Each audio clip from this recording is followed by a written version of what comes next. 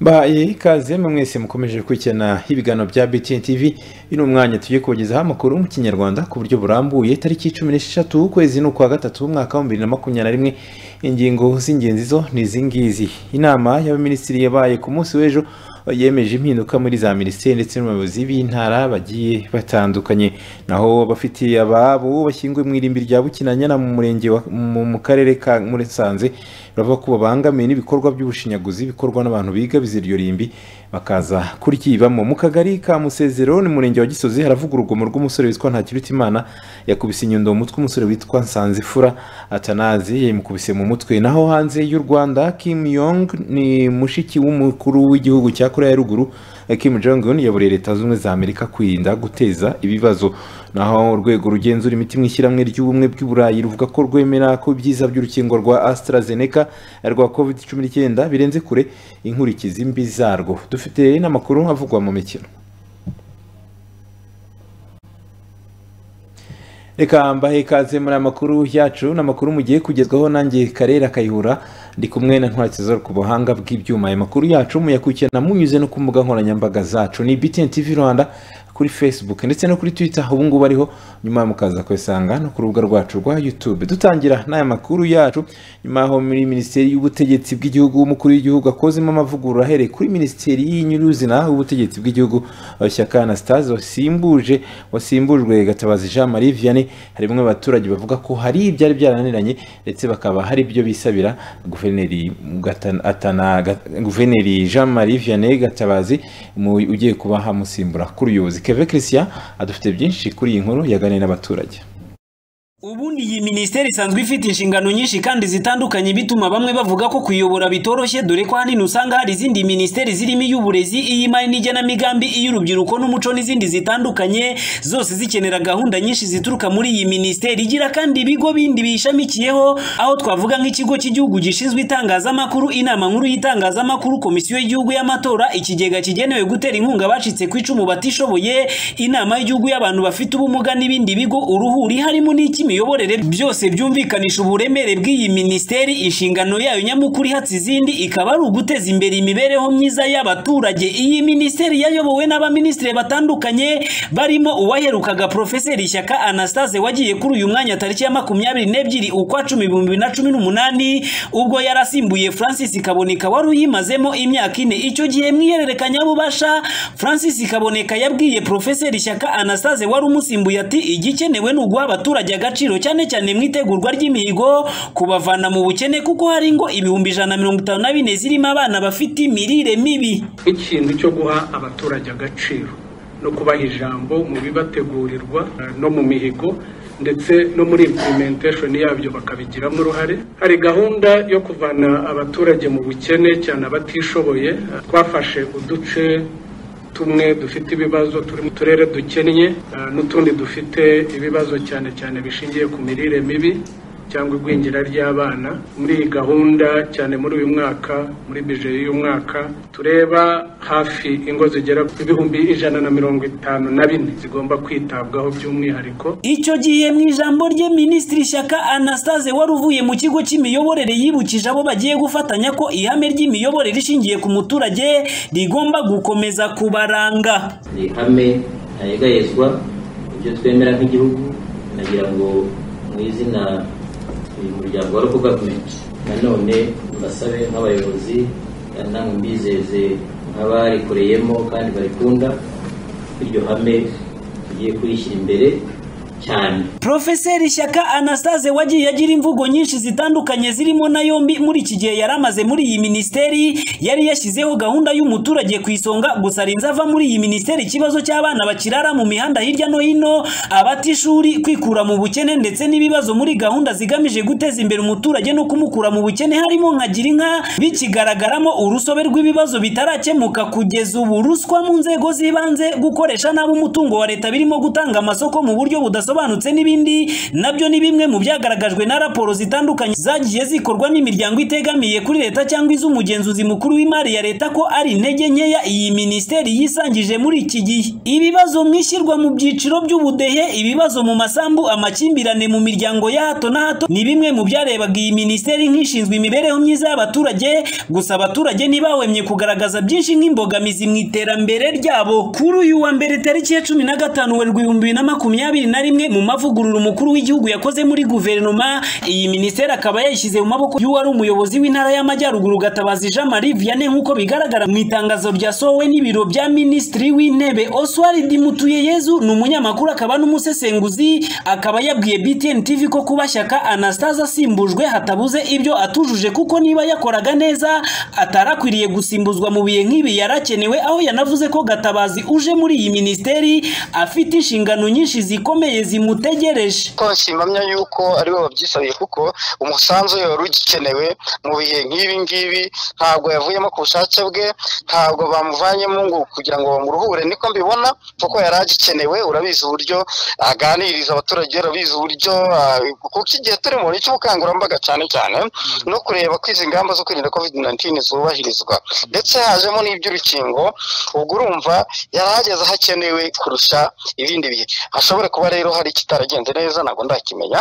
Mumenye ko atagiye wenyine, hari abaguverineri bandi babiri, uw'iburengerazuba n'uw'iburasirazuba bajyanye, mu gihe noneho ahubwo umwe mu baguverineri noneho yahise azamurwa mu ntera akamusimbura.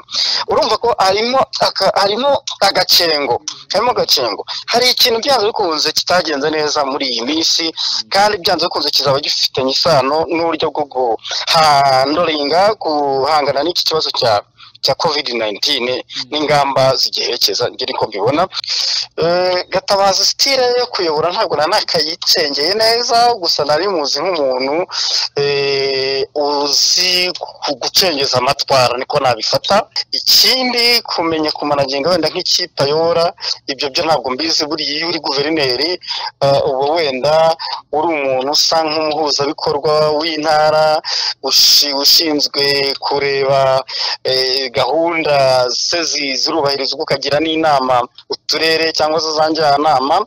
Ubwo rero impinduka twakwitega n'izuko wenda we atazajya agira abakingira ikibaba, kuko ntabwo akunda uko muzi ibintu by'amanyanga. Ikindi ntekereza ko Perezida wa Repubulika Paul Kagame amugira icyizere, azamuba hafi, abazashaka kumutambamira mu nshingano yamuhaye akaba atabahishira. Uretse Gatabazi Jean Marie Vianney wahawe kuyobora minisiteri y'ubutegetsi bw'igihugu, abandi bayobozi bahawe inshingano kandi muri iyi minisiteri ni Gasana Emmanuel wahawe kuyobora intara y'Iburasirazuba, wahoze ayobora intara y'Amajyepfo akaba yasimbuye Mufuruke Fred wayoboraga iyi ntara utahawe indi mirimo, naho Habitegeko François wayoboraga akarere ka Nyaruguru mu ntara y'Amajyepfo yahawe kuyobora intara y'Uburengerazuba, aho yasimbuye Munyentwara Alphonse nawe utahawe indi mirimo. Ni mu gihe Nyirarugero Dansira wari umaze imyaka 12 ari umwarimu yagizwe umuyobozi w'intara y'Amajyaruguru, aho yasimbuye Gatabazi Jean Marie Vianney we wagizwe minisitiri w'ubutegetsi bw'igihugu. Ibarushimwe biwe Keve Christian, BTN TV i Kigali.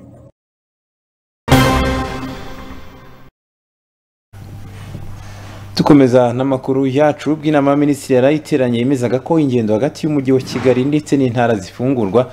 Abaturage babyishimiye, harimo abagenzi, abashoferi ndetse n'abikorera, aho babwiye BTN TV ko ibingibi byabashimisha, ariko banongera yuko nta kujenjeka mu kwirinda COVID-19. Celestin ntabirusha amaboko.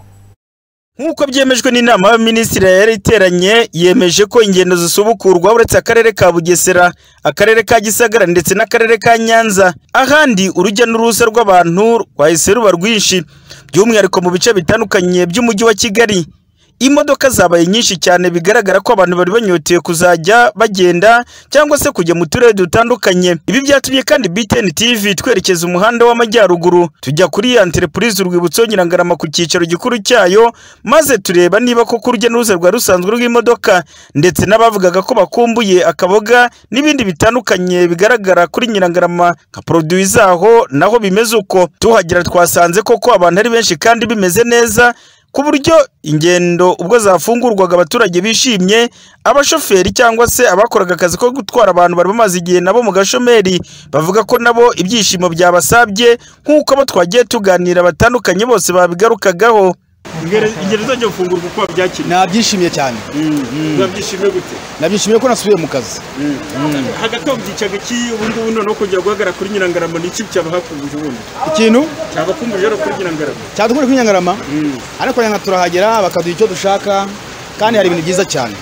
Twabyishimiye cyane bitewe nuko umuntu kugenda ntabwo byashobokaga ariko kugeza amagingo yayo ubwo byashobotse nibura ubu twongera dusubire dukore nk'uko bisanzwe.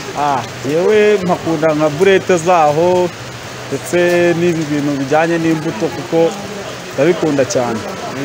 Uku kuba kandi bongeye gukora ingendo zambukiranya uturere mu gihe bitari bisanzwe gutya nabyo kandi biranishimirwa n'abandi bakozi batandukanye cyangwa se abafite ibikorwa bitandukanye. Sina Gerard ni umunyemari akaba na nyiranterepurize Urwibutso Nyirangarama.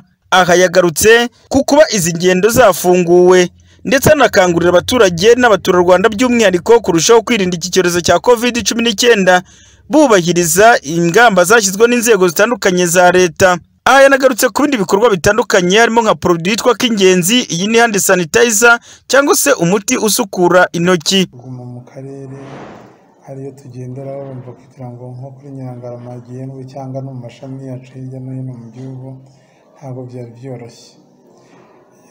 Icyo numva nakwishimira ni uko hari bimwe mu bimenyetso bitwereka ko kino cyorezo cya COVID kiragenda cyoroha kandi bikaba binadusaba ari njye n'abo dukorana ndetse n'abaturanyi ndetse n'abanyarwanda muri rusange ko dukomeza kwitwararika twubahiriza amabwiriza yose ya COVID nk'uko mu buyobozi bwiza mu nzego zibishinzwe by'umwihariko bahora batwigisha badusaba inzego z'umutekano kugira ngo twirinde kuba twasubira inyuma.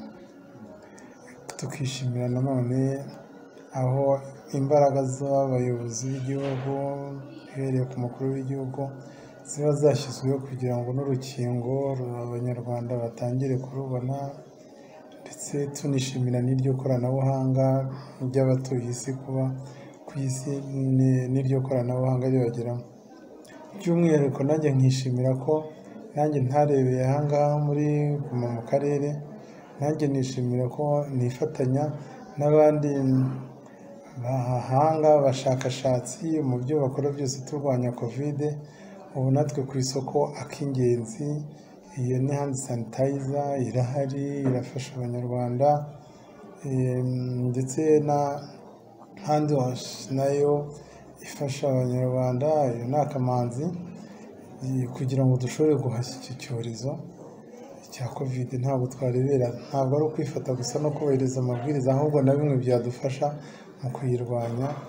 Navuga ko ahangaha kuri Nyirangarama kwa Sina Gerard entreprise Urwibutso inzira ari iyo ngiyo kandi nkomeza kwishimira abatugana bose uko bari bahazi uko bazi ku mashami yacu yose kiriza ya COVID ariko serivisi zose ziratangwa kandi inganda zirakora, ibihingwa birakora kandi nkanishimira kuba sekita nahisemo shyiramo n'imbaraga dufatanyije n'abanyarwanda muri rusange n'abandi bahinzi ku isi yose. Byaragaragaye ko guhinga korora ari ikintu twese tugomba gushyiramo imbaraga. Ntibivuga ko n'izindi serivisi n'ubundi ikoranabuhanga ridakora, byose birakora ariko ni ukuzirikana kuri uwo muturanye kuri uwo muhinzi uri mu gace kawe kuri urwo ruganda rw'ibiribwa kuko byaragaragaye ko cyanse bikunze haza Guma mu rugo haza ariko yaba ubwato yaba indege ibikomoka ku buhinzi n'ubworozi nabyo ni moteri y'ubuzima. Baba abagenzi batandukanye bishimiye ko uturere twongeye kuba nyabagendwa cyangwa se ingendo ziva mu mujyi wa Kigali n'izihajya ziturutse mu turere dutandukanye twemerewe. Baba bakora akazi imirimo yabo basaga nk'iyadindiye, baba abashoramari bose baravuga ko iki cyorezo cyatanze isomo bityo ko ntawe ugomba kujenjeka ku mabwiriza yo kwirinda icyorezo cya COVID-19. Reba uko ingendo zasubukuwe ndetse n'uko abantu ari urujya n'uruza mu turere dutandukanye no mu mujyi wa Kigali by'umwihariko kuri entreprise urwibutso Nyirangarama nari Celestin Yurusha amaboko BTN TV.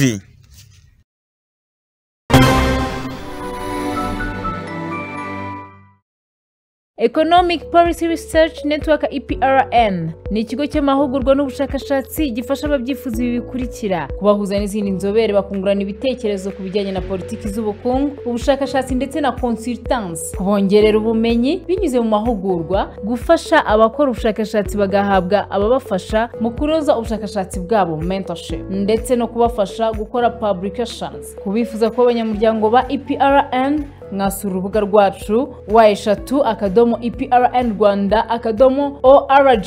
Ku bindi bisobanuro hamagara kuri 0788 35 76 48 cyangwa 0788 30 42. Mushobora kudusura kandi aho dukorera mu nyubako za Kaminuza y'u Rwanda Igikondo mu mujyi wa Kigali. EPRN, uruhare rw'ubushakashatsi mu kubaka u Rwanda.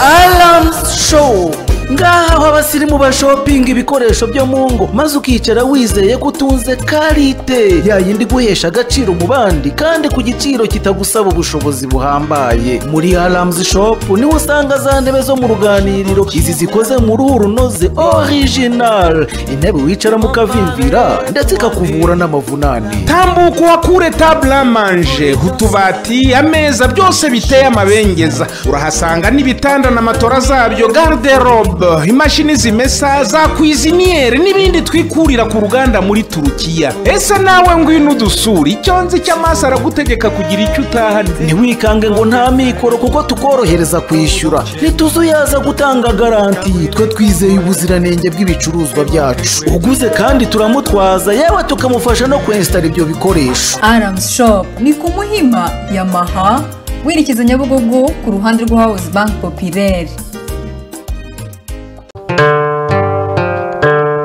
Muzaye Karasira rero iki kinyobwa mutwe cyitwa Ikosowe. Umugabo ukinyoye rwose ahorana akanyamuneza, ariko kandi abasaba n'ijambo. Kayitare shaho nyumvira iki kinyobwa niba uyu mugabo yakivugira ari ijambo.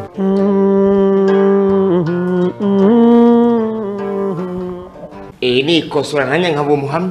Ikosora warisanga mu gihugu hose mu mabutike n'amaalimentation. Mwizi yaza kudusanga aho dukorera Nyabugogo mu nyubako nshyashya y'Inkunda Mahoro Modern Market aharebana na Iwasa. Bagane to yose kabisa. Kosora ni yambere. Mama ye. Ku bindi bisobanuro mwaduhamagara kuri nimero 0788 89 12 61.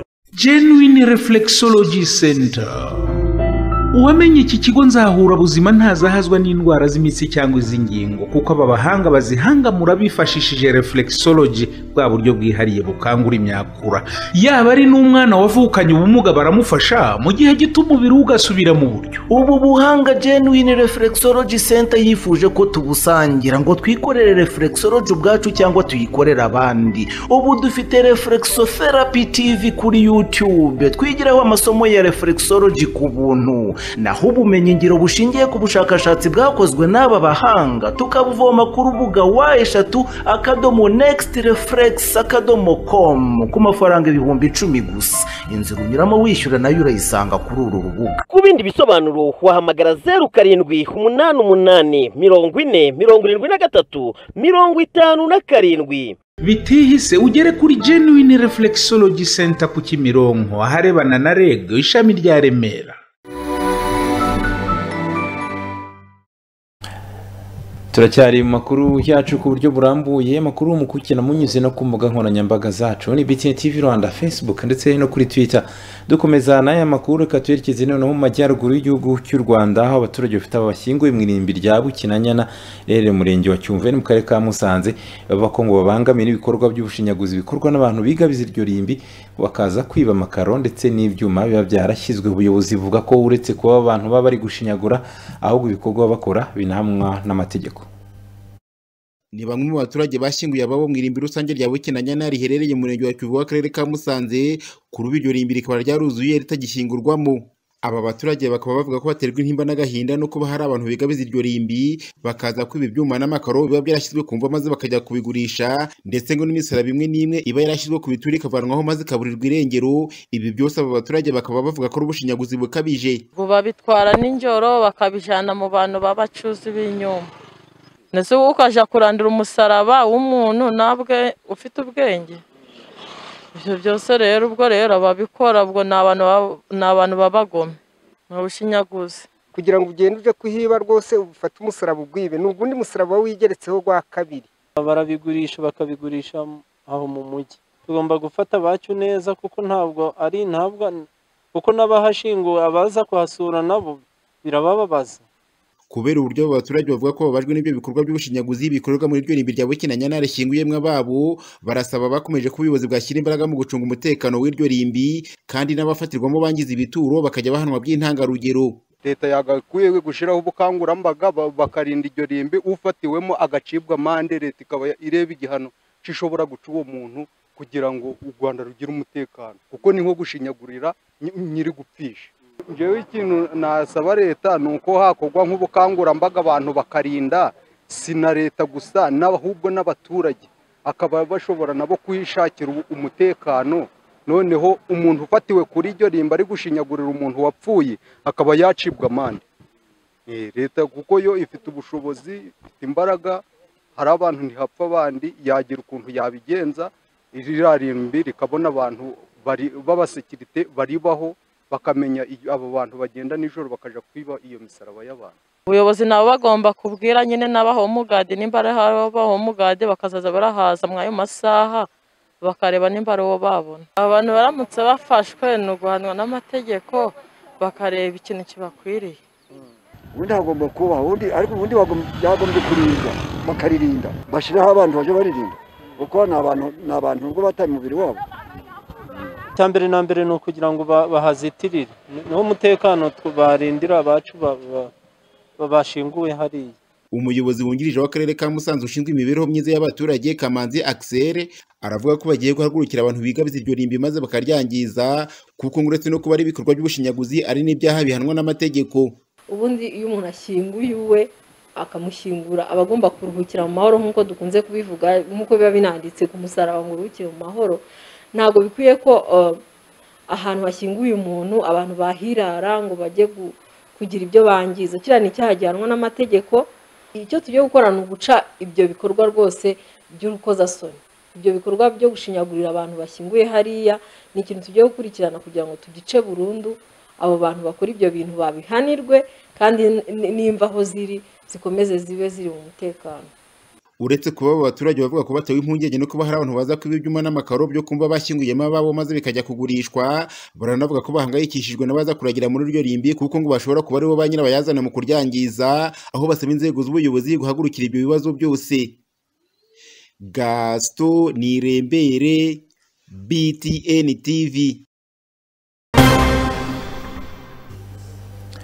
Reka tugaruke mu mujyi wa Kigali mu karere ka Gasabo, aho ababyeyi bareraga ku kigo cy'amashuri cya Batsinda Education Based Foundation yerereye Batsinda batabaza abayobozi batandukanye ngo ho batungwe no kubona ubuyobozi bw'umurenge buza gusohora abana mu ishuri ndetse bugafunga ikigo buvuga ko kitujuje ibyangombwa. Bakaba bavuga ko ari akarengane ko bamaze imyaka igera ku 10 basanzwe bakora. Wategaga akagare cyangwa moto nta kibona ukuntu yahita gutya, nuko ugomba kuzenguruka ruguru mu Gatengezi. Ni muri metero zisaga 200 uvuye ku muhanda wa kaburimbo wa Kigali Huye mu mujyi wa Ruhango, aho avuga ibibazo by'amateme y'abaturage bavuga ko ngamaze imyaka 4 yarasenyutse ndetse akangirika ku buryo bukomeye. Nyamara ubuyobozi bw'akarere ka Ruhango bukaba buzi iki kibazo, ariko ngo imyaka yose ikaba yirenze ntacyo kirakorwaho. Bagana na BTN TV batubwiye ko imvura yaguye ngo bibabera ikibazo cyane ku kwambuka, cyane ku bana ndetse n'abari mu zabukuru. Harabangamye hano abashesha kanguhe kuhatambuka birabagora rwose. Bwora dukeneye ubuvugizi rwose. Hambere imvura yarahise yari nyinshi cyane, umwana atambutse na telefone igwa mu taci. N'amafaranga byose n'indangamuntu bigenderamo. Uri hano iyi imvura yagwa ari nyinshi rwose harabangama cyane. Biratubangamira cyane kuko no mu mazu dutuyemo hari haruguru usanga nayo aba yacitsemo amazi, mbese ubona yuko amazi kuko hano hari inzu ya mbere hari ibishyimbo imvura irayitwara n'ahandi rero naho ndumva ni imbogamizi cyane kuko dutaha tugwamo abakecuru ntago babasha kuhanyura ahangaha kuko aha haratubangamiye cyane. Hari ababwiye BTN TV ko ngo hari igihe abana babo bajya bagwamo rimwe na rimwe ngo bakabura uko bambuka ngo bajye ku mashuri mu gihe imvura yaguye. Aha hantu iyo imvura yaguye ntitwambuka, ndetse n'abana banjye baguyemo ahangaha babiri barantabaza nsanga barengewe. Yego, ukaba utatuma umwana hariya ukaba ufite ubwoba ko ari bugwemo, ni ikibazo. Umva ruhanga ukeye rwose, turumva ngo ruhanga icyayi ariko nta ruhanga ukeye. Tugiriye neza dukorera ubuvugizi rwose, ahantu haratubangamiye, y'imvura iguye ntitwambuka, abanyeshuri ntibambuka, mwaba mutugiriye neza rwose. Bavuga ko ngo higeze kuzanwa ibiti byari gukoreshwa aya mateme, nyamara bakavuga ko ngo nyuma byaje gutwarwa, nyamara bikajyanwa kubaka umwe mu mihanda ugana aho umwe mu bayobozi b'akarere atuye. Bimaze iminsi bikorwa cyane, wumve ngo hari abari baraharunze ibiti byo kuhakora ariko byarangiye bongeye babishubije. Ibiti byari birariye byari babirunze hariya rwose, n'imodoka yaje kubyitorera babijyana. Ngo byagiye kubaka he? Kwa visi meya. Niho byagiye kubaka? Niho byagiye kubaka. Bamwe muri aba baturage babwiye BTN TV ko ngaho batuye babangamirwa cyane n'amazi aturuka hirya no hino. Bakomeza bavuga ko ngo ibibazo by'imihanda bimaze igihe bihabanye cyane na gahunda ya Ruhanga ikeye, aho bahera basaba ubuyobozi bw'akarere ka Ruhango kubakorera imihanda ndetse bakabagezaho n'ibikorwa by'iterambere. Aba baturage kandi batunze agatoki ubuyobozi bwabo ngo kuba butabegera ngo bumve ibibazo byabo, ngo ahubwo bakigomera mu biro. Barabyishubije barabyishubije. Ibiki? Ibyo biti bari bazanye ngo bikorera hirya barabyishubije. Turangarana, leta ntabwo ibyumva. Gute babarangarana gute? Iyo bagejeho ikibazo ntabwo bacyumva ngo bagikemure, bo bahama ruguririye aho baje ngo batwegere tujye inama dufatanye badufashe, bo bagahama kuriya mu biro byabo ntabwo bagiye inaha bahagera. Niyo habaye inama mu midugudu kandi twicara tubivuga ko rwose amazi atumire nabi, abana batabona aho banyura bajya kwiga kugeza na n'ubu. Ruhanga ikeye rero ngo barashaka Ruhanga ikeye, wese Ruhanga ikeye badushakira inzira, badushakira ibikorwa by'amajyambere bizagenda bite. Barangiza akavuga ngo barashaka Ruhanga ikeye. Ese ko twatakambye nabo babizi ntako tutagize. Ubundi riteme baridukoreye na hariya hepfo bakahakora rwose nta kintu kibazo twa dufite. Ruhanga ikeye urumva hashye n'amayobera yo ngayo ubundi. N'amayobera gute se niba umuntu umubwiye ikintu akirengagiza ahubwo akajya muri Ruhanga ikeye ibingibi bidakorwa, urumva atarama batanyuranya. Intego biha ntago ariyo bagenderaho. Ruhanga ikeye barakora amasuku mu mujyi hose ariko inama byaro ntibahagera kandi twarababwiye banabizi. Rwagati mu mujyi wa Ruhango ndetse no mu nkengero zaho hakunze kugaragara ibibazo by'imihanda yangiritse cyane, hakumvikana kenshi abatuye muri uyu mujyi wa Ruhango basaba ko imihanda yakorwa, ubuyobozi bw'aka karere bukabizeza ko igiye gukorwa, nyamara ibigaragarira amaso ndetse n'ibyo abaturage babwira itangazamakuru bigaragaza ko nta kikorwaho. Mu gushaka kumenya byinshi kuri iyi nkuru, BTN TV yagejeje kuvugana n'ubuyobozi bw'akarere ka Ruhango ku murongo wa telefone ariko ntibatwitaba, ndetse tubohereza n'ubutumwa bugufi kugeza aya magingo nabwo ntibarabusubiza. Mu gihe bazatwitabira tuzagaruka kuri iyi nkuru.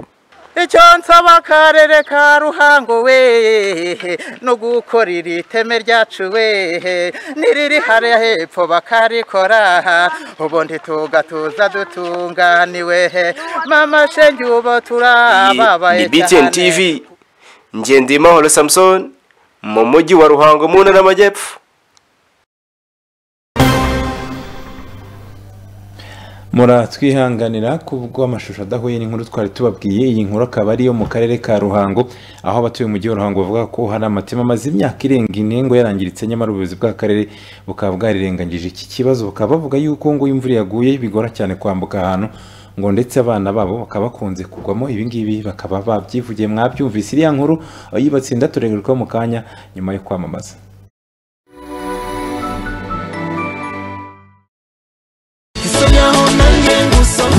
Gukomeza guteza imbere ibikorerwa iwacu mu Rwanda, tunashyira mu bikorwa ibyifuzo by'abakiriya bacu. Uruganda rwenga inzoga z'ubwoko bwa Gin rwa Inguvu Gin Limited ubu twamaze kubashyirira ku isoko ubundi bwoko bubiri bwa rikeri zacu, harimo nka New House Hometown zije zunganira izari zisanzwe ku isoko arizo nka Nguvu Gin, Castro Gin, Medali, Radiant Gin, Reed Warage, GNC, Karabu Whisky ndetse na King Vodka. Mwebwe mwifuza gucuruza rikeri za Nguvu Gin Limited mwaduhamagara kuri telefone ngendanwa 07 85 30 81 cyangwa 07 88 30 29 ryoherwe n'ibinyobwa bya Nguvu Gin Limited, igisubizo cy'inzozi zawe.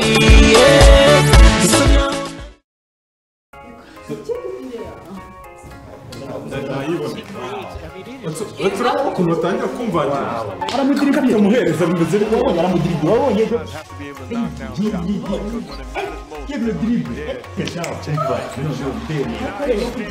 musubize ayishize mo ibyo none the crowd is stunned, just absolutely stunned. A 3 wins the series. Get a shot here. Final seconds.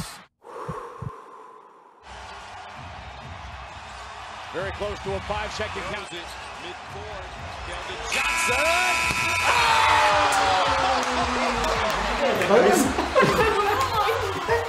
baratsinze niko tsindiye amafaranga nawe niba wifuza gutsinda nyarukire ku rubuga rwacu wa3playgorillagames.com udownloadinge application zacu Sportbook ndetse na casino.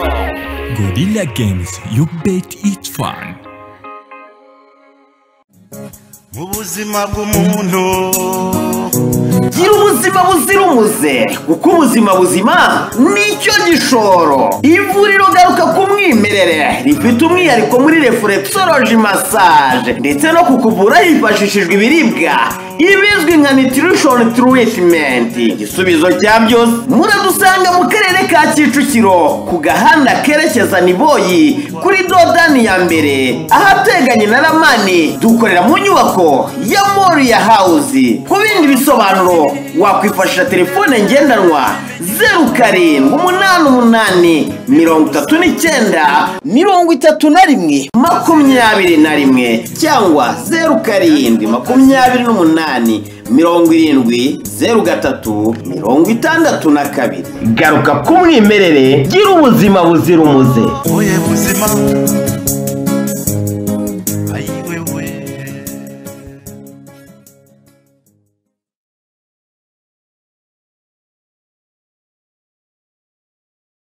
Allo, Emma, ça va? Umeze neza? Ça va Keti? Oya shange nago meze neza pe. Byageze bite? What happened? Nukuvuga ngo urabona byende nakubwira byanjye byo kujya hanze kwiga hanze biri kwanga n'ubushize abateka mutwe banugiye bandira ndi mafaranga ibintu byancanze mbese nago bimeze neza. Oya Emma unaseka. Don't tell me. No, ntabwo uzi Pendafrica Smart Services. Pendafrica? What's that? Pendafrica Smart Services. Niyo company yonyine rukumbi ishobora kugufasha muri icyo kibazo ufite. Okay. Starting from admission, visa, air tickets. Ikanagufasha no kwashobora kujya kwivuza mu mahanga mu gihe ufite ikibazo cy'uburwayi. Oh, okay. Wow, that's nice. No, check on the website.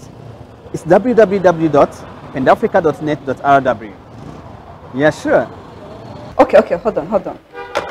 Ku bindi bisobanuro nyarukira Kimironko hirya gato ya gare mu nyubako ya Promise House etage ya 2 mu muryango wa 4. Maxoline n'uruganda rukora amarangi meza y'akataraboneka nka Silicon Wall Master. Iri rangi ninga bifasha inyubako izirindi biza byose byabiva ku mvura, imirasire y'izuba cyangwa ibyonona inkuta byose. Inzu n'inyubako zanyu zose zikagira uburambe. Silicon Wall Master ni karite kaba yujuje ibipimo mpuzamahanga kandi bereye abanyarwanda bose. Uretse Wall Master tubakora andi marangi atandukanye harimo Weatherguard, silk zitandukanye, amarangi yo kuri plafond n'andi marangi yo kudekora utasanga handi. Maxoline murayisanga muri Free Zone. Wanahamagara 0714 Maxoline.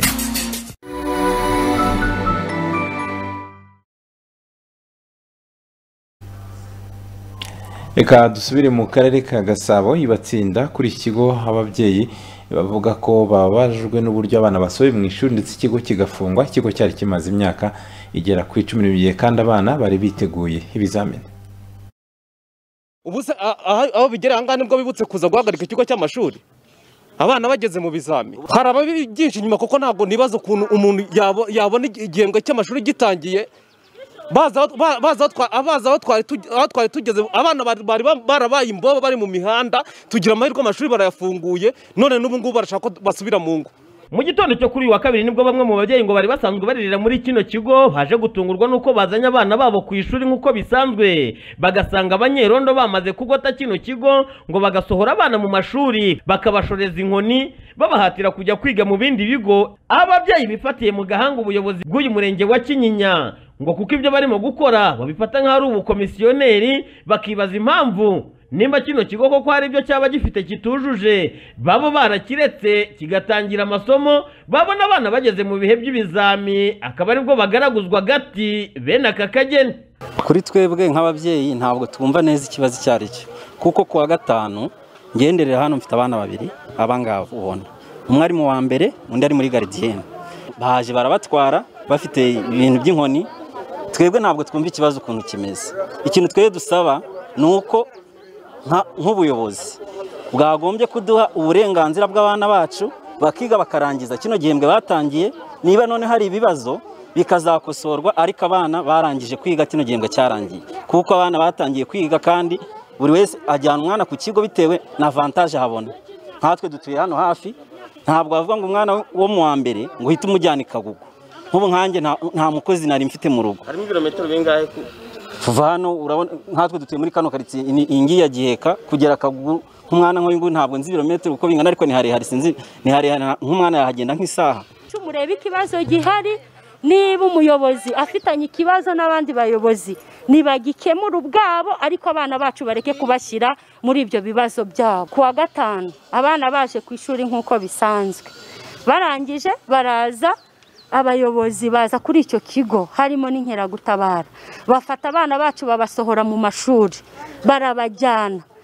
Turibaza nk'ababyeyi kuwa mbere tuje ku ishuri turabaza nikiye kibazo kuri iki kigo baratubwira ngo icyo kigo ngo ntago cyujuje ibyangombwa ngo nta madirishya arimo ngo nta miryango irimo. Turavuga ese ibyo ngibyo nibyo byatuma mufata abana bacu mukabasohora mu mashuri ahantu bari basanzwe biga mukabajyana. Baratubwira ngo n'ikigo ngo nta byangombwa bifite. Ese ko ikigo kimaze imyaka 10 kuki nk'abayobozi mutabikurikiranye mbere none ahangaha niba ari bwo mumenye ikibazo abana bari mu bizami murabafata gute mudushimutira abana mubajyana? Ngenda nabyita gushimuta. Oya nago tubyishimiye. Nese abana ni gute baba batangiye amasomo urabona koronera abadindije n'ubundi umwaka bayipfabusa. Naho twa dutombe ngo baje ku ishuri nabwo bari kubateraganya babacunda yikoba nose ubu murabona bizagenda. Ababyeyi mwigeze muganirizwa n'ubuyobozi? Nta kintu babitubwiye. Na deregiteri bamwituyeho gutyo. Hano ngenda rimari ndi nk'umurezi nigishaga imibare nkigisha na social cyokora tubona inkeragutabara zaje mu gitondo zifite inkoni zijya imbere zisohora abanyeshuri. Ubuse murabona tugana hehe niba dufashe bareka abana bige ibyo bibazo niba igihembwa nikirangira babonye kirangiye bafata icyemezo cyo bahagarika iryo shuri tubajyana hande ko ntacyo mbona banahagarikiraho kuko nubundi aho tubajyana urafata abantu bagenda bacuruke mu ishuri ari abantu 300 mu kigo cy'ishuri urabukora iki? Ubuze twagiye kubazana nuko nta handi hahari niba komisiyoni kuko buriya ngewe ntacyo mvuze urumva ntacyo nta muntu nikomye nano mfitanye nayo ibibazo ariko ntibicare bakemura ibibazo byabo birangire. Mu ijambo ry'umuyobozi w'iki kigo akaba ari n'umwe mu bagishinze n'abashimangira ko ibyakorewe aba bana babifata nko gushimutwa. Nitwa Kwizera Denis François, amazina y'ikigo magarariye ni Batsinda Education for Better Future. Akarengane twakorewe no kuza gushimutwa abana mu kigo n'inzego z'umutekano, ikigo tutabizi kitanabimenyeshejwe ari nacyo kibona cyateje abana ihungabana. Nyuma y'aho itangazamakuru rigereye kuri kino kigo ndetse bimwe bikanashyirwa ku mbuga nkoranyambaga, hahise haba inama y'igitutu irimo abaturutse ku karere ka Gasabo ndetse no muri Minisiteri y'Uburezi baza gukora igenzura kuri iki kigo no gusuzuma icyaba cyatumwe iki kigo kigoteshwa abanyerondo ndetse na daso bagasohora aba bana b'incuke n'abiga mu mashuri abanza. Aho iyi nama yamaze igihe kingana n'isaha n'iminota 40 yahejwemo itangazamakuru. Nyuma y'ibiganiro bagiranye, ukuriye uburezi ku rwego rw'akarere ka Gasabo yavuze ko babisesenguranye ubushishozi bagasanga abana bagomba kubareka ngo bagakora ibizami, ariko mu gihembwe gikurikiyeho ntagire undi mwana wongera gukoza ibirenge byo muri iki kigo, ngo hagomba kwiga abana b'incuke gusa. Nitwa Gatsinzi Johnson, ni umuyobozi w'ishami ry'uburezi mu karere ka Gasabo. Ngira ngo twahuriye hano kuri iki kibazo cy'iki kigo, ariko icyagaragaye ngira ngo namwe mwabonye ni ikibazo kijyanye na environment abana bigiramo kuri iki kigo, kandi abana barahazamwe mu buryo mu by'ukuri butemewe, kuko iki kigo umurenge niwe wari waragifashije kibona uburenganzira bwo kugira ngo gitange ibikorwa by'uburezi ariko by'amashuri y'inshuke. So nyuma y'uko tuganiriye nibyo twamaze mu mwanya, twaganiriye n'abagize komite y'ababyeyi, twaganiriye n'ubuyobozi bw'ikigo, tunemeranya rero ko abana ba primaire kuri iki kigo bahakurwa bakajya ku bigo bituranye nacyo nk'uko byari byemejwe mbere.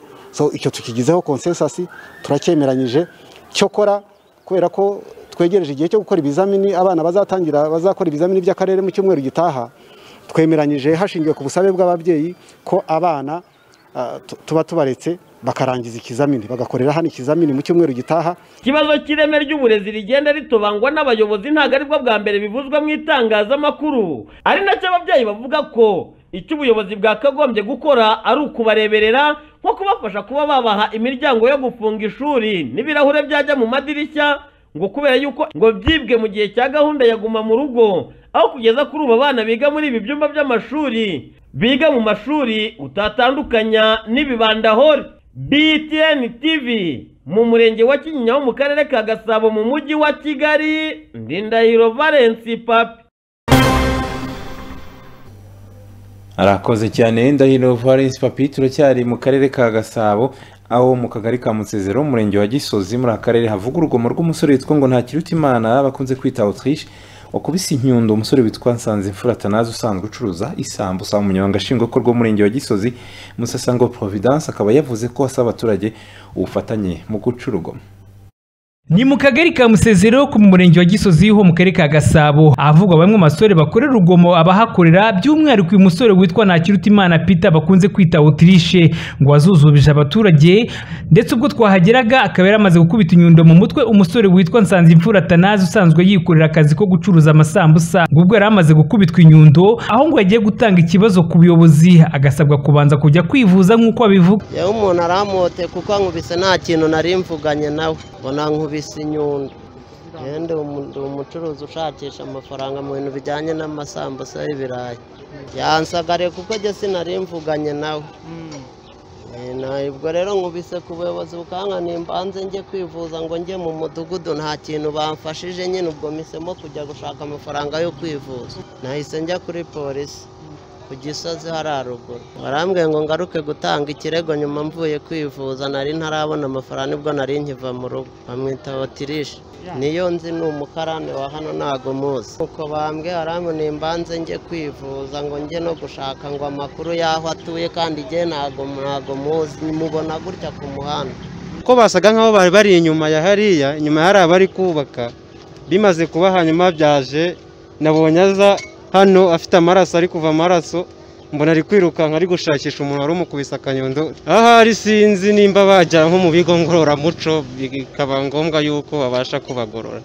Ubusinzi ntabwo bwabura, ndakeka ubusinzi ibiyobyabwenge ni nabyo ahanini bitera bino byose. Inzego z'umutekano keretse wenda nk'abantu bazihamagaye bakahagera bakaba babijyamo bakareba. Nk'uko uriya mugabo bamugize kuriya bakabikurikirana, bakurikirana aho byabereye nk'uko, ubundi babafata bakaba babajyana mu ngororamuco kuko ni ibirara n'ubundi ndetse kuba banze kumwakira bwo ngo bakire ikirego cye ngo najye kwa muganga buri kumva atari kurengana ahubwo buri. Abaturage bakomeza bavuga ku rugomo bakorerwa n'insoresore zaha Musezero ngo kenshi iyo bafashwe bucya barekuwe ngo akaba ariyo mpamvu basaba inzego z'umutekano n'ababishinzwe kuko bajya bafata abasore bakabajyana mu bigo ngororamuco. Nyine abo bakora urugomo nibo bafata nyine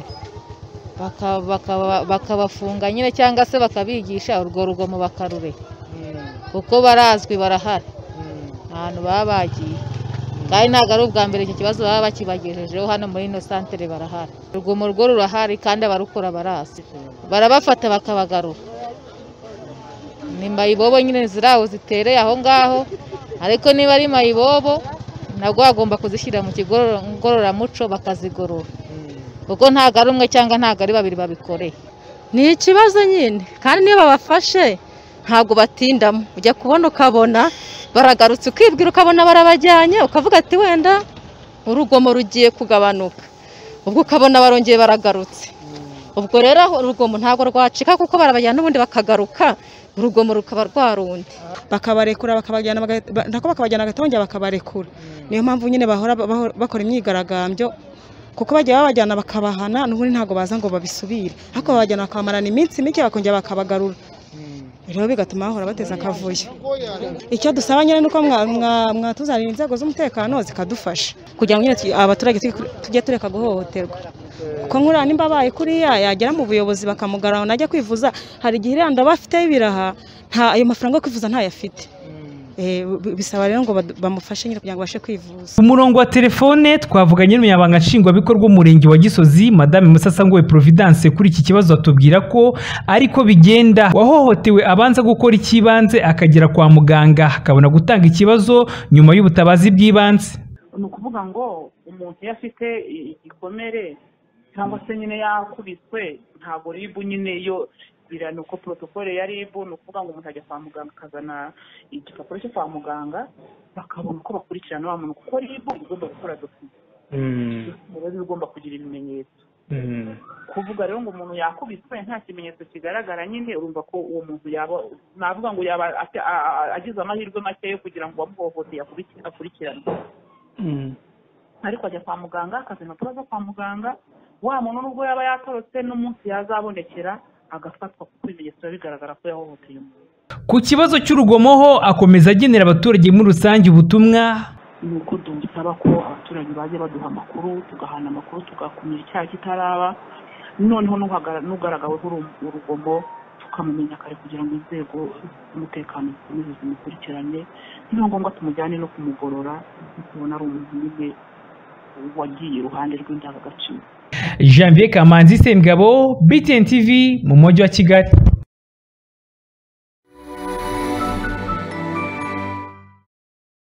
Dukomeze mu nzira y'iterambere na Riva Trading Limited ntibikiri ngombwa kujya kurangura imahanga ibicuruzwa bitandukanye bya kenkayori ku bufatanye n'inganda zikomeye ku isi zikora ibyo bikoresho. Riva Trading Limited yabibegereje kandi ku giciro cy'inseko. Ni mu mujyi wa Kigali rwagati munsi ya Hotel Gloria.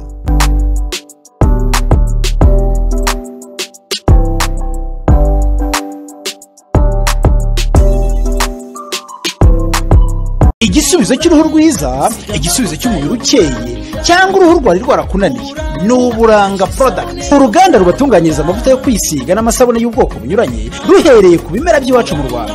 Mutugane tubaho Uburanga Herbal Jelly, amavuta meza afasha umubiri wawe guhorana umwimerere wawo. Uburanga Castor Oil nayo ni amavuta meza cyane akorwa mu mbuto z'ikibonobono, arica akanarinda imvuvu, umusatsi ukarambuka kandi akawurinda gupfuka byatera uruhara rw'imburagihe ndetse akanarinda iminkanyari ku mubiri. Vaseline n'isabune y'amazi nabyo birahari.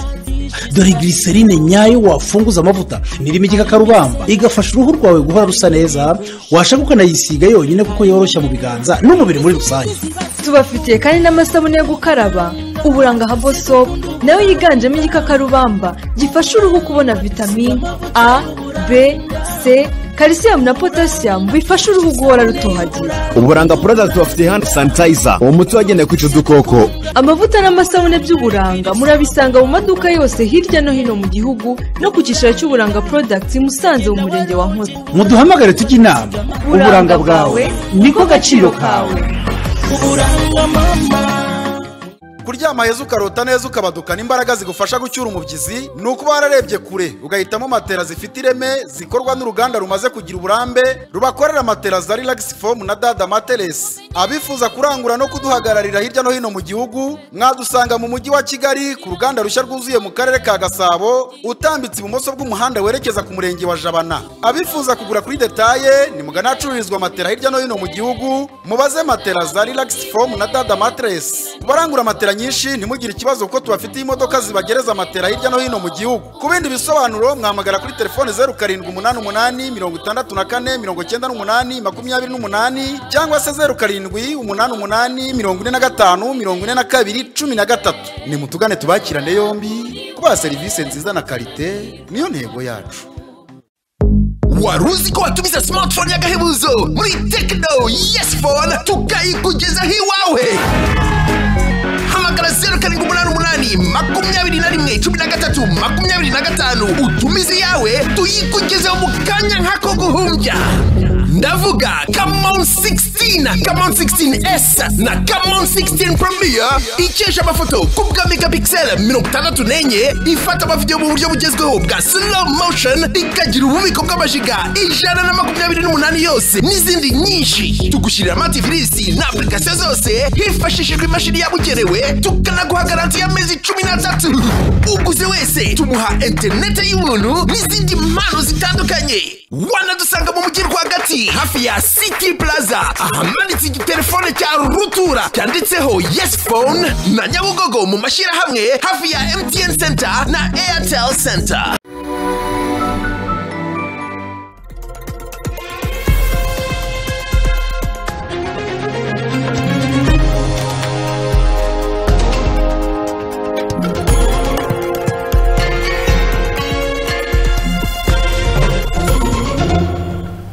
Nyemerere dukomereza amakuru yacu mu makuru avugwa hanze y'igihugu cy'u Rwanda. Kim Yong Jong ni mushiki w'umukuru w'igihugu ya Korea y'Uruguru. Kim Jong Un akaba yaburiye Leta Zunze Ubumwe za Amerika kwirinda guteza ibibazo mu gihe Perezida Joe Biden itegura gutangaza politiki kuri Korea. Kim Yong Jong yavuze uyu munsi umwe mbere yuko bamwe mu bayobozi ba Amerika bategerejwe i Seoul muri Korea y'Epfo, Pyongyang ndetse na Washington bakaba basanzwe bafitanye ubushyamirane kubera misile ziraswa kure cyane za Korea ndetse na gahunda y'intwaro za kirimbuzi. Kim Yong Jong mu magambo ye akaba yagize ati inama ku butegetsi bushya bwa Amerika buri gushaka gukwiza umunuko w'umara bw'imbunda ku butaka bwacu. Niba bushaka gusinzira mu mahoro mu myaka iri imbere byaba byiza bwirinze guteza ibibazo ku ntambwe yabwo ya mbere. Yashimangiye ko igihugu cye kidashyigikiye ubufatanye bwa gisirikare bwa Korea y'Epfo ndetse na Amerika babona nko kwitegura gutera. Agira ati leta ya Korea y'Epfo nanone hisemo inzira y'intambara, inzira y'akaga. Kim Yong Jong akaba ari mushiki wa Kim Jong Un muto kuri we umwe gusa amavukana nawe ufatwa nk'uri hafi cyane ye ndetse bivugwa ko ashobora no kuba yazana musimbura. Kim Yong Jong ntabwo yavuze neza icyo Korea y'Uruguru yakora mu gihe ubwo bufatanye bw'ingabo za Amerika ndetse na Korea y'Epfo, gusa yavuze ko baburiye Amerika. Perezida Joe Biden aheruka gutangaza ko politiki ya Amerika kuri Korea y'Uruguru yasubiyemo kandi izatangazwa mu kwezi gutaha. Mu gihe yarimo yiyamamaza, Biden yavuze ko Korea y'Uruguru ikwiye gukurwaho intwaro kirimbuzi mbere y'uko ibihano bya Leta Zunze Ubumwe za Amerika ndetse n'umuryango w'ubumbye kuri yo bikurwaho. Naho urwego rugenzura imiti mu ishyirahamwe ry'ubumwe bw'Uburayi ruvuga ko rwemera rushimitse ko ibyiza by'urukingo rwa AstraZeneca rwa COVID-19 birenze kuri nkurikizi mbi. Uru rwego ruvuga ko nta kimenyetso na kimwe cyerekana ko urukingo rutuma amaraso avura, ni nyuma y'aho ibihugu byinshi ku mugabane w'Uburayi bihagarikiye kurukoresha. Umukuru w'urwego rushinzwe kugenzura imiti mu muryango w'ubumwe bw'Uburayi AMAKURU yatangaje ko bagumijeho icyemezo cyo kuguma gukoresha urukingo rwa AstraZeneca, inako ariko ngo hagikomeje ubushakashatsi bakakuba barakingiwe ku ngaruka bagiye bagira. Ishami ry'umuryango w'ubumbye ryita ku buzima OMS niryo ryasabye ibihugu kudahagarika gukoresha urukingo. Bivuga ko ubushakashatsi bwakozwe bwasanze abantu amaraso avura iyo bahawe urukingo ari bake cyane kurusha abandi basigaye, ndetse bavuga ko na mbere yo guterwa urukingo abantu batari bake bari basanganwe iki kibazo cyo kuvura kw'amaraso. AMAKURU yavuze ko mu gihe ubushakashatsi bugikomeje inkurikizi z'uwahawe urukingo rwa AstraZeneca harimo no kuvura kw'amaraso biruta kure kurwara COVID-19 ukajya mu bitaro ndetse ukaba waza no kwitaba Imana.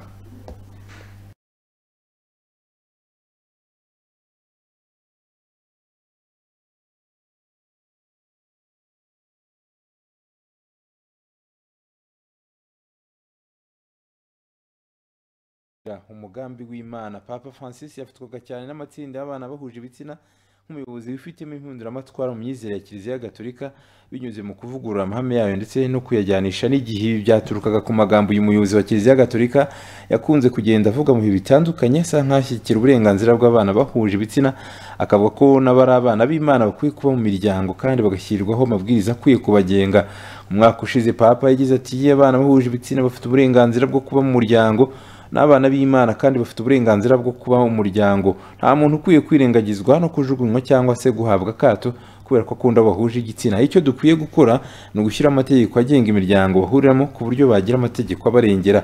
Ibi byose ariko byahindutse kuri uyu wa mbere ubwo ni ku munsi w'ejo ubwo Kiliziya Gatolika yacaga iteka ikavuga ku mugaragaro ko kubana n'abo muhuje igitsina ari icyaha kuko ari amahitamo y'umuntu kandi adafatwa nk'ayashyizwe mu mugambi w'Imana. Bavuze ko bisanzwe ari ikizira guha umugisha imiryango icana inyuma, bityo ko ari n'ikizira guha umugisha aba bana bahuje ibitsina. Itangazo ryamagana ibikorwa by'abana bahuje ibitsina muri Kiliziya Gatolika ryashyizweho umukono na Papa Francis ubwe nk'ikimenyetso simusiga cy'uko wari umurongo ntakuka w'iryo dini iri mu yakomeye kuri iyi si. Kuba Kiliziya Gatolika yitandukanyije n'iyi myemerere y'abana bahuje ibitsina ni igihombo gikomeye cyane ku miryango isanzwe bakorera ubuvugizi kuko yabonaga Papa nk'umwe mu bantu bashobora kuba batuma ijwi ryabo ryumvikana cyane ku isi, cyane ko nawe ari umuntu wubashywe kandi uvuga rikijyana. Mu kanya gato turafata akanya karuhuko turagaruka tuvugaruka n'amakuru avugwa mu mikino.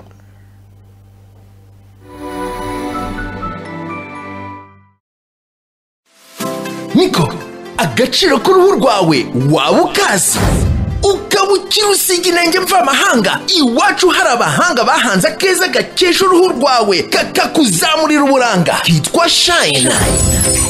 Uzi ukuntu glycerine ya Shine ifungura amavuta wisiga agafata ku mubiri neza, wanayisiga yonyine akagukiza wa mwera wananiye ayandi. Cyo kimwe na vaseline yayo ikesha abakuru n'abato bagasigara bashashagirana kurusha shenete ya zahabu. Si ibyo gusa kuko igufitiye isabune y'amazi yoza ibyombo bigasubira bushya n'ibindi bikoresho byinshi by'isuku n'uburanga. Kubifuza kurangura mwaduhamagara kuri 0783 45 68 91 maze ibyiza bya Shine biriho ikirango cy'ubuziranenge cya RSB tubisakaze mu Rwanda hose. Shine, shashagirana nayo. Uruhu rwawe rukeneye kwitabwaho by'umwihariko. Ubwoko bw'uruhu rwose waba ufite, urw'amavuta, urukanyereye cyangwa se ururwaye ibiheri, tangira kurusiga Amara Extra Care. Ni amavuta akozwe mu bimera karemano bigera ku 9, atunganya kandi akarinda uruhu rukanyaraye, ururwara ibiheri hamwe n'urugira amavuta menshi. Aya mavuta mashya ya Amara Extra Care akaba afite ibintu bitatu by'ingenzi ku ruhu rwawe. Icya mbere ni uko yifitemo voka ndetse n'ubunyobwa bisiga uruhu rwawe rukeye kandi rusukuye by'intangarugero. Icya kabiri yifitemo ibyatsi karemano birinda uruhu rwawe kurwaragurika maze ibiheri bigashira kandi ukagumana umutuzo. Icya gatatu yifitemo ibihwagari ndetse n'ibindi bitunganya uruhu rwawe maze rukongera kuba rushya. Amara Extra Care, tangira kwita ku ruhu rwawe by'umwihariko. Inzu Samsung yabazaniye iduka benshi bifuzaga. Muri Samsung 250 niho honyine urasanga telefone ishobora kugwa mu mazi ikamaramo amasaha 6 kandi wayivanamo igakora nta kibazo na kimwe. Hagera uhasanga amahitamo muri za Samsung zimenyerewe nka Samsung S20 Plus, Samsung Note 10 ndetse na Samsung S10 Plus. Ntucikwe kandi na telefone za Samsung ziri kuri promosiyo nka Samsung A20s. Nawe ukunda iPhone, muri Samsung 250 uhasanga amoko yose ya iPhone original harimo iPhone XS Max, iPhone 11 Pro Max. Akarusho kandi muri Samsung 250 nuko ari wonyine usanga accessoires zizi telefone za original. Samsung 250 ni mu muturirwa Kigali City Tower ku muryango wa 17 ahateganye na Tedemir. Uzahabwirwa n'amabendera ya Samsung akuyobora. Hamagara 0788 izi smartphone zose uzigurana na internet ya Mango ya 4G y'ukwezi kose. Muri iki gihe duhanganye n'icyorezo cya coronavirus, turashishikarizwa gukaraba intoki n'amazi meza ndetse n'isabune ya Detrex kuko Detrex ni antibacterial. Iyi sabune ya Deterex ni isabune ihendutse yo gukaraba igendanye n'ubushobozi bwa buri wese. Ni isabune ikoranwe ubuhanga buhanitse ndetse n'imiti yabugenewe ku buryo biyiha ubuhanganje bwo kwica bakteri zose. Niyo sabune ya mbere leta yo gukaraba. Si yo gukaraba intoki gusa kandi, kuko Deterex ni isabune yo koga kuri buri muntu wese mu byiciro byose. Igafasha abayikarabye gusigarana umutuzo n'umunezero kubera impumuro yayo y'agahebuzo. Ihendutse ite? Iyi sabune ya Deterex turayisanga hirya no hino mu alimentation za supermarket ndetse no mu mabutike atandukanye. Kubifuza kurangura mwahamagara kuri 07 88 30 68 02. turashishikarizwa gukaraba intoki n'amazi meza ndetse n'isabune ya Deterex.